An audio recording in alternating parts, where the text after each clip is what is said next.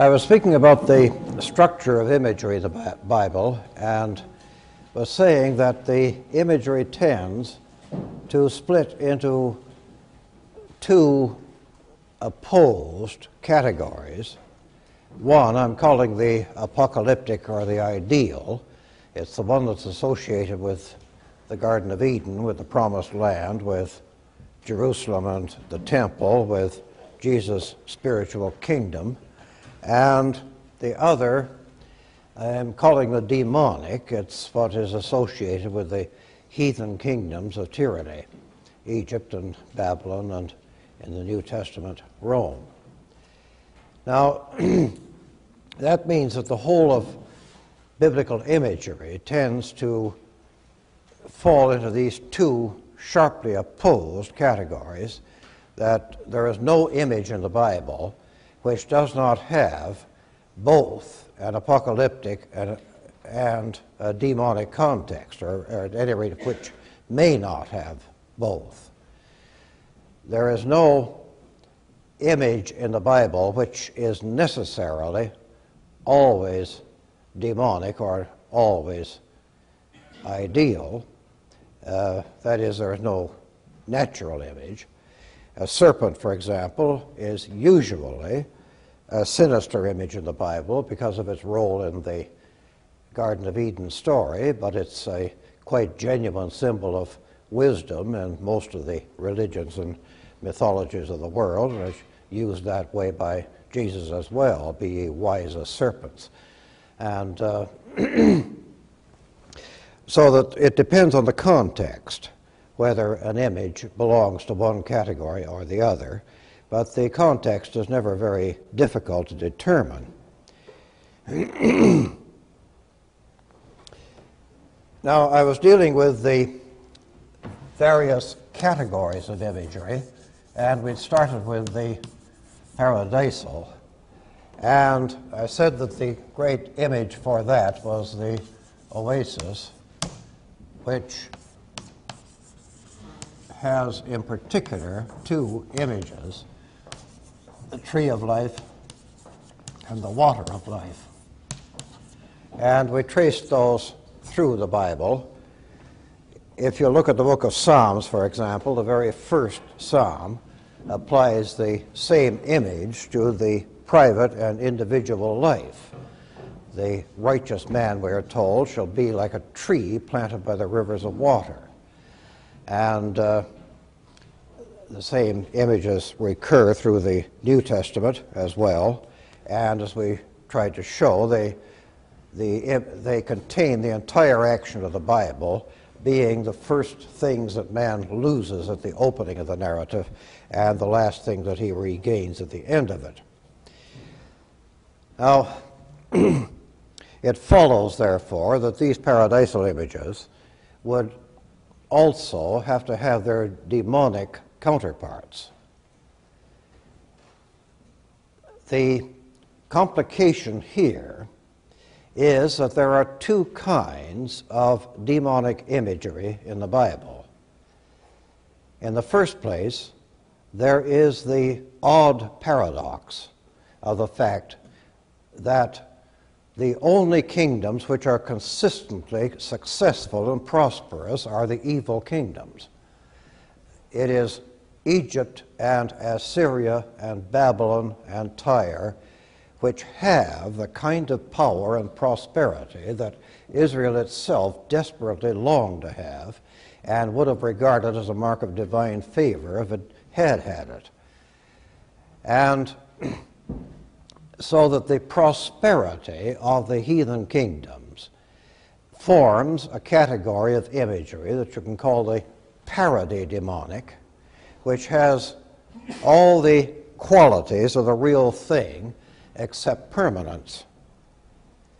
And then there is also, of course, the manifest, or the you just wait demonic, which is what all this prosperity and success will eventually and inevitably turn into sooner or later. Now, we saw that the tree and water of life of the Garden of Eden the water of life was associated with 4 rivers. 2 of those rivers are the Euphrates and the Tigris of Mesopotamia.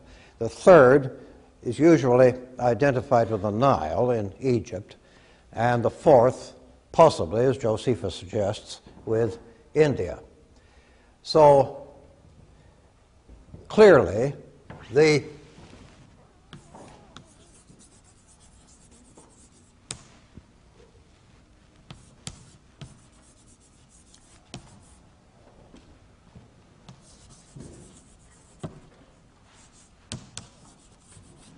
parademonic would be these rivers as they came to be in history. That is, the Nile, the Euphrates, and the Tigris.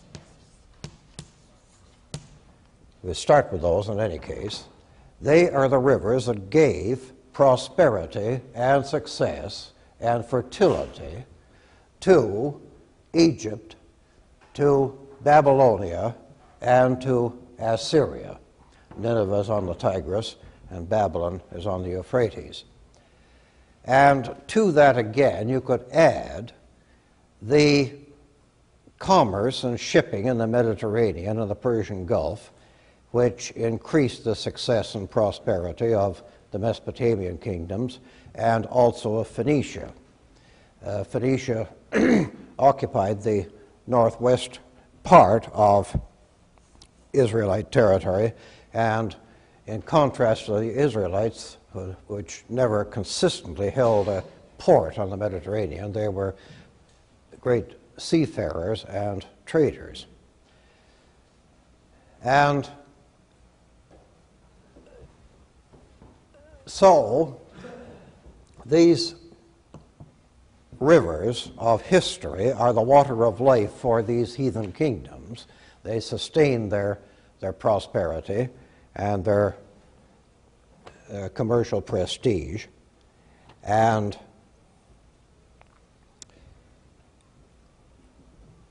again, their fertility, which is an important recurring image of a slightly different category. Now, there's been a great deal of work done on the Bible and its relationship to comparative folklore and mythology generally, and the general assumption underlying that is that there's nothing in the Bible that can't be found in some form or other, that some analogy cannot be found to in some mythology or folklore elsewhere. But you could reverse the axiom and say that there is really nothing essential in the folklore or mythology of any civilization whatever that cannot be found in some form or other in the Bible. And if you do reverse the axiom in that way, you find a great many images in the Bible which are parody images of very widespread myths. And one of these is the world tree. The world tree is sometimes the same thing as the tree of life, and it belongs to mythologies far older than the Bible. And as it develops in mythology, it comes to be a form of what is called the axis mundi, that is, the vertical aspect of existence. That is, its roots form the lower world below this one, and its fruits and branches are in an upper world above this one. And the surface of this world has usually been in mythology a middle earth. It has usually been a world with an upper world in the sky and a lower world underground. And this axis mundi, or world tree, extends all through these 3 worlds. And in more sophisticated developments, the planets are the fruits hanging from its branches. You find it in Norse mythology in Yggdrasil, and you find it in nursery tales like Jack and the Beanstalk, and you find it practically everywhere you look. And so we're not surprised to find that when the prophets start denouncing the apparent prosperity of Egypt or Assyria or Babylon, they will use an image of this kind in a parody context. If you look, for example, at Ezekiel in the 31st chapter, this is an oracle against Egypt, which applies to Egypt the same image that is applied to Assyria. And the story of Assyria was a particularly dramatic one for the Old Testament writers. Nineveh, the capital of Assyria, was the greatest city of the ancient world, and according to the book of Jonah, it was a 3 days journey to cross it from its western suburbs to its eastern one. And yet, quite suddenly, Nineveh just vanished and disappeared under the sands, where it remained until the middle of the 19th century. But almost immediately after it was destroyed, it was impossible for anybody else even to find the site of the world's greatest city. So the suddenness with which heathen power could vanish almost overnight was a favorite theme of prophecy, naturally enough. And Ezekiel in this chapter says in verse 3, "Behold, the Assyrian was a cedar in Lebanon, with fair branches and with a shadowing shroud and of a high stature, and his top was among the thick boughs. And his height was exalted above all the trees of the field, and his boughs were multiplied, and his branches became long because of the multitude of waters." Now here is a parody description of a world tree identified with the Assyrian power, which is nourished by the water of life under fertilizing its roots. And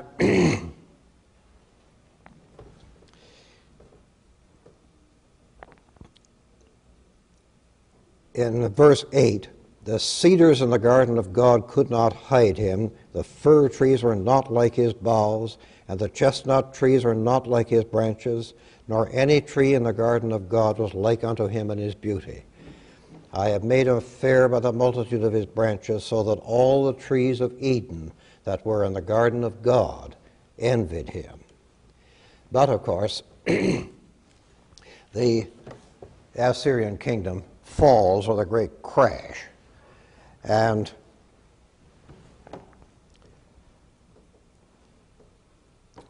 in verse 16, there's a significant comment. "I made the nations to shake at the sound of his fall, when I cast him down to hell with them that descend into the pit, and all the trees of Eden shall be comforted in the nether parts of the earth." So that the great Assyrian tree has fallen to the level of the vanished Garden of Eden before the beginning of history. And there is probably a fairly specific allusion there to the tree of life, or the world tree, in Assyrian mythology, because you find it on Assyrian monuments. And in the much later book of Daniel, there is a very similar tree associated with Nebuchadnezzar and the power of Babylon. And the language used about this tree is even more explicitly a description of a world tree, an axis mundi. This is in Daniel and chapter 4 and verse 20. "The tree that thou sawest, which grew and was strong, whose height reached unto the heaven, and the sight thereof to all the earth, whose leaves were fair, and the fruit thereof much, and in it was meat for all. Remember that meat means food of any kind, under which the beasts of the field dwelt. It is thou, O king, that art grown and become strong, for thy greatness is grown and reacheth unto heaven, and thy dominion to the end of the earth. So that the world tree is here explicitly said to reach to heaven and to be visible from all over the world.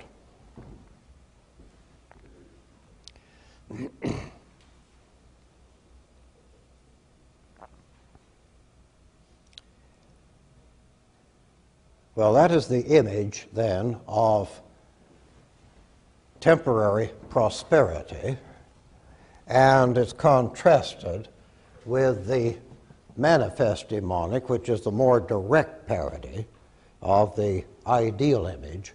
And what you would get here as the main units of the manifest demonic are the tree of death and the water of death.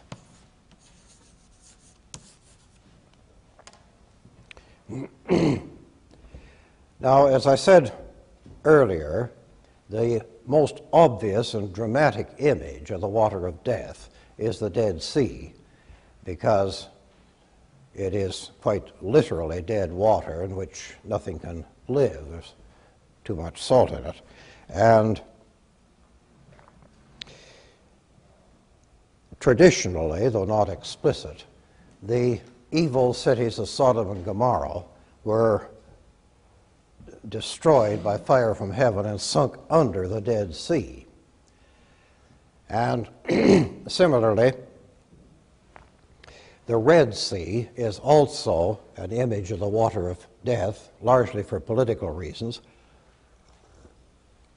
because at the time of the Exodus, the Israelites crossed the Red Sea, but the Egyptian army was drowned in it, so that symbolically and metaphorically, Egypt is sunk under the Red Sea, as Sodom and Gomorrah are under the Dead Sea.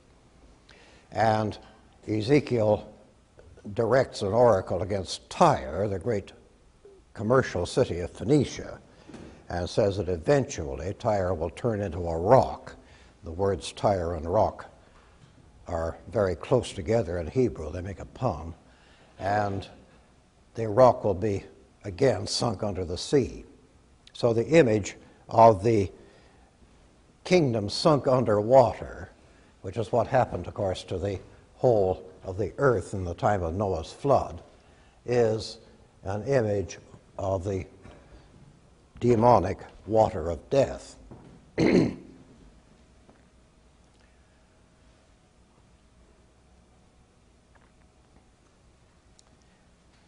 right.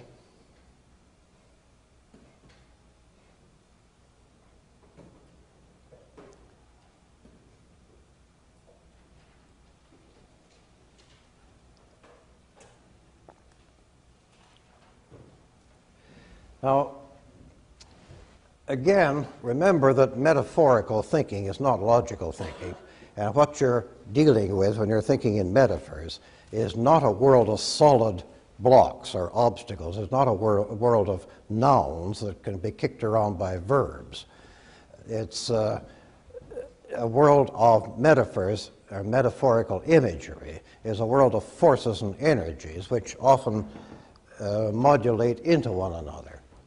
And so that the tree of life in the Garden of Eden before the fall may be thought of as a tree in a garden, or it may be thought of as all the trees in the garden, or it may be thought of as the body of the unfallen Adam himself. And that imagery of the divine man, or the man with the divine destiny, being metaphorically identical with the tree of life, runs all through the Bible, and it accounts for a very central metaphorical expression. That is the Hebrew word Messiah,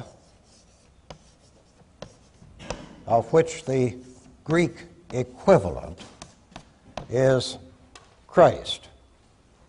And what that word means is the anointed one, the person who has been confirmed as a royal figure by an anointing ceremony which symbolically and metaphorically identifies him with the tree of life.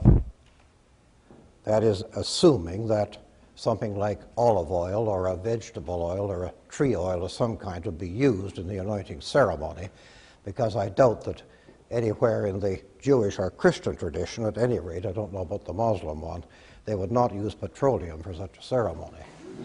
But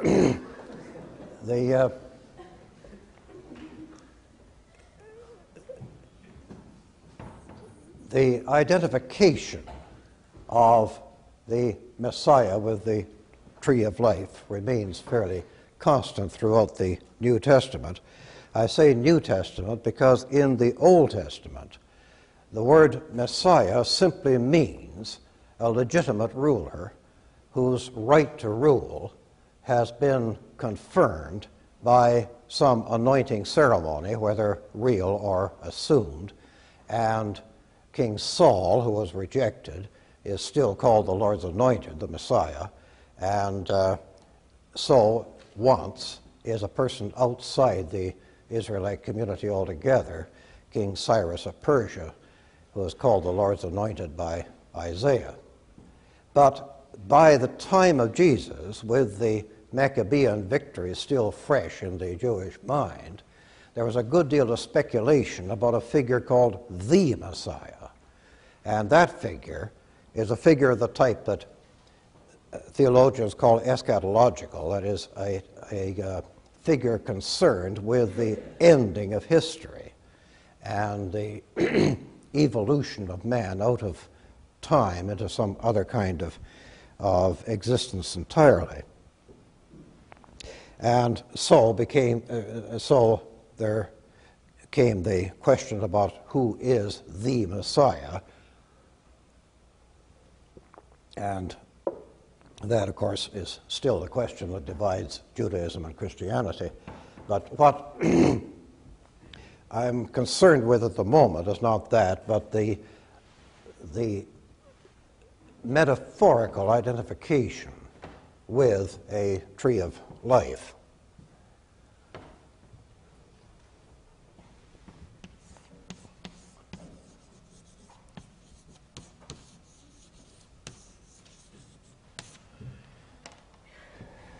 Now, in the story of the Exodus, the water of death has two aspects.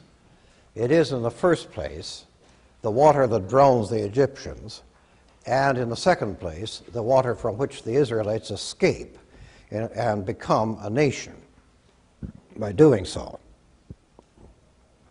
Similarly, the flood of Noah is an event in which everybody gets drowned except the family of Noah, but in which the family of Noah escapes by floating on top of the flood with the ark. And that is carried over into the Christian symbolism of baptism, where again the same ambiguous imagery occurs. Symbolically and metaphorically, the person who is baptized dies to one world and is reborn in another. And if you apply similar images to the tree of death, the tree of death, of course, would be represented by such a thing as the barren fig tree that was cursed by Jesus at the time of the Passion. The tree of the knowledge of good and evil is clearly a sinister tree as far as the results of eating it are concerned, and this tree of knowledge quite clearly has something to do with the discovery of sex as we know it. That is, as soon as they eat of the tree of knowledge, Adam and Eve knew that they were naked. And this inspired a feeling of shame, which meant that the present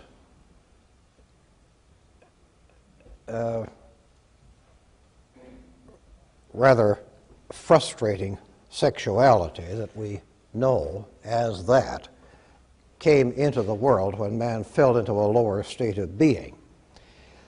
And so if Adam before his fall was metaphorically a tree of life, then after his fall he would be metaphorically a tree of death, or of moral and sexual knowledge. And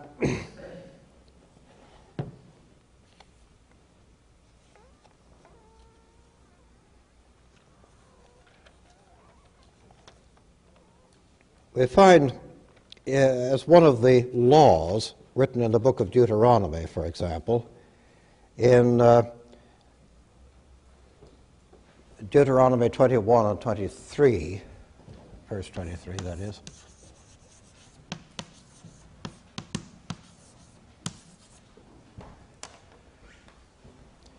the law is,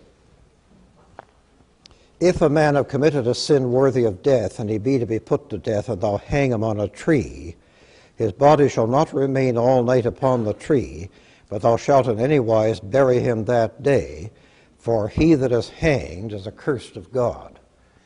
And again, the symbol of the tree of death, which is under the curse of God, like the barren fig tree cursed by Jesus, is here associated with a hanged criminal. Now, what is true of the Red Sea, that is both a symbol of death and a symbol of renewed life, depending on whether you're looking at it from the Egyptian or the Israelite point of view, is true also of the cross, which is a tree of death so far as it expresses the human reaction to God, and a tree of life for members of Christianity. And so you're not surprised to find, perhaps, that Paul quotes this law of Deuteronomy and applies it to the crucifixion. That is on Galatians 3 and 13.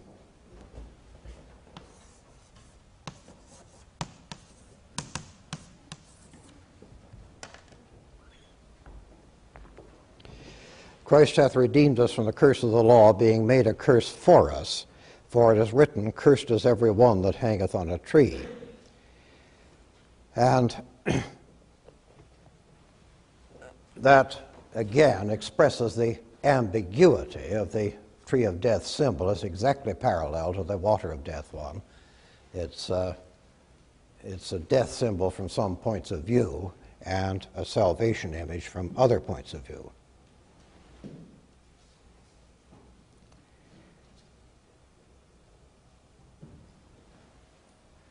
And this is all part of a symbolism which is consistent in the New Testament of the Messiah or Christ figure as simultaneously a figure of triumph and transcendence, and also a victim figure, a scapegoat figure.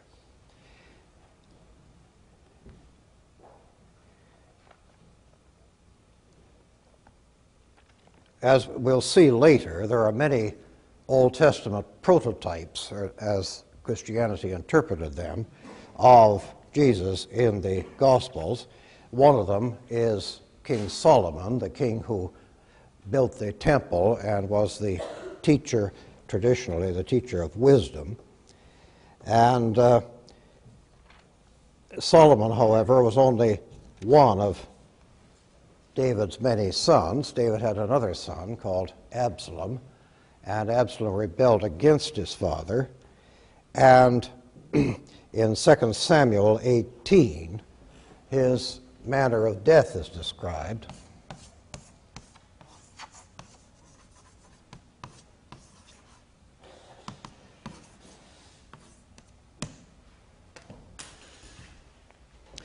Verse 9, and Absalom met the servants of David, and Absalom rode upon a mule, and the mule went under the thick boughs of a great oak, and his head caught hold of the oak, and he was taken up between the heaven and the earth, and the mule that was under him went away. And a certain man saw it and told Joab and said, behold, I saw Absalom hanged in an oak. And so David's general, Joab, comes up to him and thrusts darts into his side and kills him while he's hanging on the tree. Well, Absalom's curious helplessness in what seems a relatively easy situation to get out of indicates a certain ritual element in his death, perhaps. And traditionally, he was hung from the tree by his beautiful golden hair, and it reminds one of certain cults connected with the oak tree and the mistletoe, where a human sacrifice would be initiated by cutting the mistletoe as the golden solar emblem from the branches of an oak. But however that may be, the symbolism of Absalom hanging on a tree and having darts thrust into his side is something that's as essential to the story of Jesus as the aspect of the King of Kings and Lord of Lords, which is also a part of the imagery.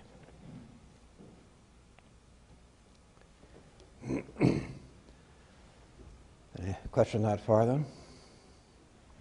I'm just wondering if the identifying a tree with knowledge of good and evil is two trees, one of life and one of death. Yeah. Seems to imply ignorance is bliss and knowledge is evil. Is this carried further in the Bible to any extent, or is that the last we hear of knowledge?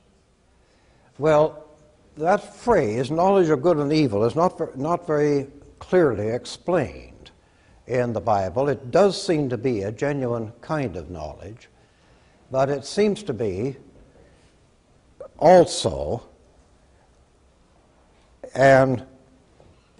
not really an exchange of ignorance for knowledge, but rather an exchange of one kind of knowledge for another. And the suggestion being that the knowledge of good and evil is forbidden because it is in the long run pure illusion. It's the knowledge of judging things morally, if one is to translate the phrase literally. And there are various psychologists today who talk about the myth of the lost phallus.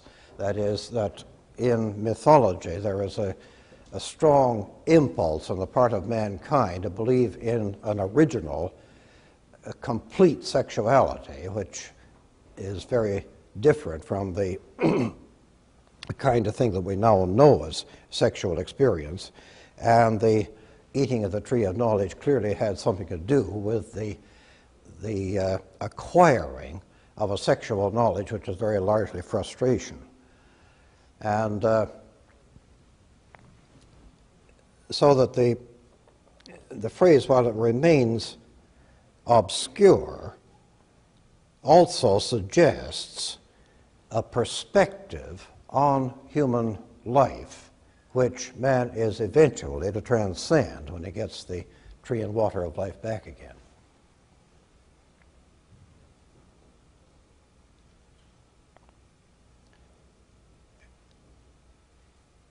And if I can perhaps just anticipate by a suggestion here, I think that the perspective it's associated with is the legal perspective of man as between an accuser and a defender, and a subject to the legal metaphors of trial and judgment.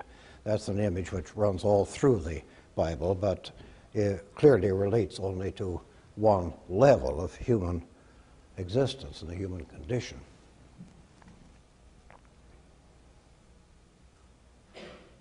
Right?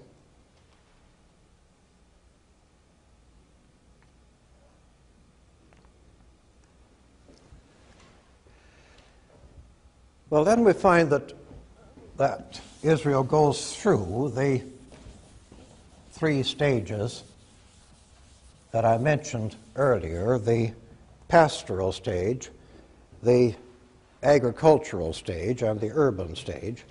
And these are all images of a nature which is transformed by human effort and energy into something with a human shape and a human meaning.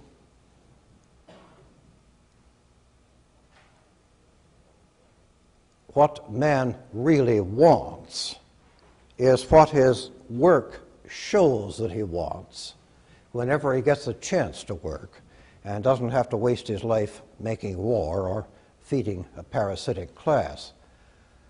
When he gets a chance to work, he is transforming the animal world into a world of flocks and herds, the vegetable world into a world of crops, of harvest and of vintage, and the world of stones and minerals into a world of cities and buildings and highways.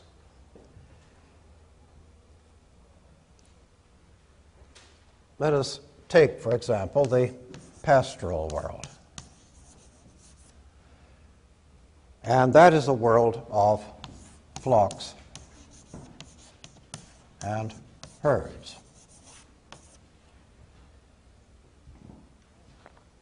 Now, the Bible invariably uses the sheep as the typical apocalyptic or ideal animal. I have suggested in one of my books that the reason for that is that sheep societies are perhaps more like human societies than those of any other animal, because the sheep is gregarious, stupid, and easily stampeded. And it is consequently the appropriate animal to describe in pastoral metaphors. Words like pastor and flock still survive in language about the church. But as far as pure metaphor is concerned, there is no earthly reason why bulls and cows should not be as appropriate images as sheep. And here we have to consider the importance and influence in the Bible of what you might call negative ritual. That is, the fact that the Israelites are so frequently forbidden to do things, quite obviously because their neighbors did them. For example, we are told many times in the Mosaic Code, "Thou shalt not seethe," that is boil, "thou shalt not boil a kid in his mother's milk." And that is the basis for the Jewish kosher rule about not mixing milk and meat dishes. But boiling a kid in its mother's milk is not something that would occur to anybody off the top of his head. And so it looks as though that must have been a fertility rite on the part of the neighboring Canaanites, which the Israelites were required to separate themselves from.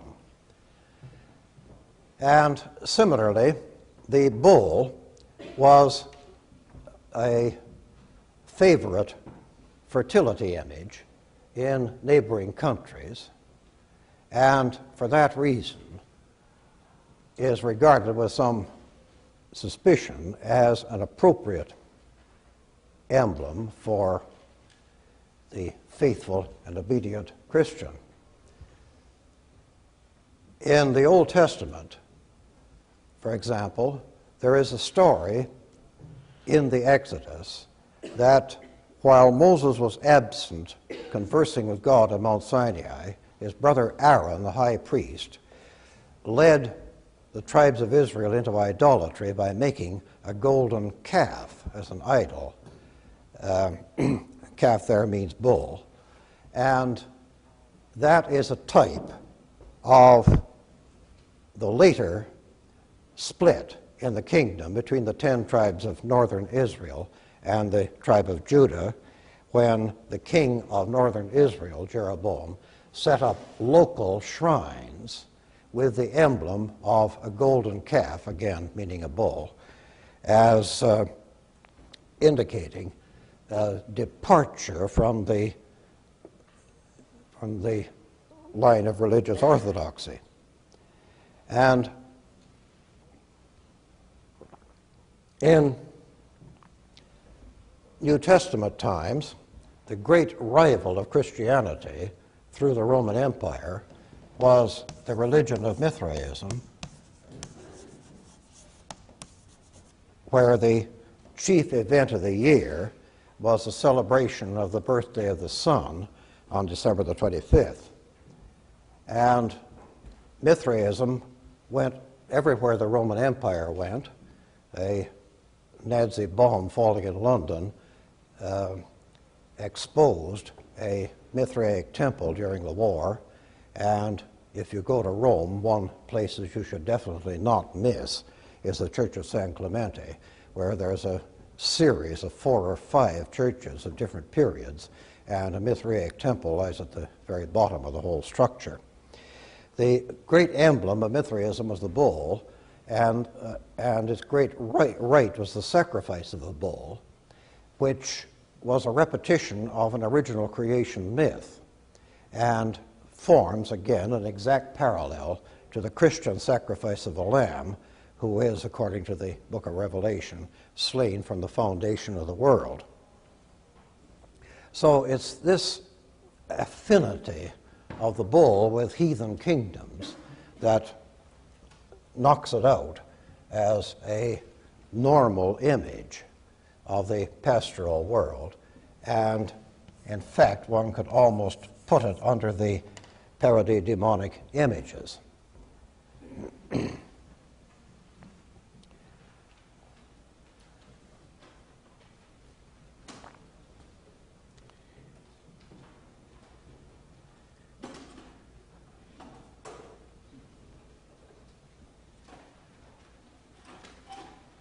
Okay? Yeah. Is the objection to it being a utility symbol, or is it just simply being foreign? It's an objection, I think, not to its being a fertility symbol, that is, to its being used in fertility rituals, which are not those of Israel. It's the use made of it in other religions and other rituals that is the reason for the suspicion with which it's regarded. The lamb is, in the first place, the appropriate sacrificial animal. In the New Testament, Jesus has the role both of the tree of life in his eternal aspect and of the tree of death as a crucified martyr, and in the same way, in this symbolism, he is both the shepherd, that is, the person in charge of the sheepfold, and the sacrificial victim, the lamb. And that symbolism, of course, is very deeply rooted in the Old Testament, where it repeats the story of the Passover, which we'll come to next day, and the story of Abraham's sacrifice of Isaac and so forth. There would be certainly uses of sheep in other religions. One thinks, for example, of the golden fleece in the story of the Argonautic voyages, whatever that was. But in any case, it's more the accidents of history that cause certain images to be favored rather than others. Well, we'll continue elaborating this pattern next day then.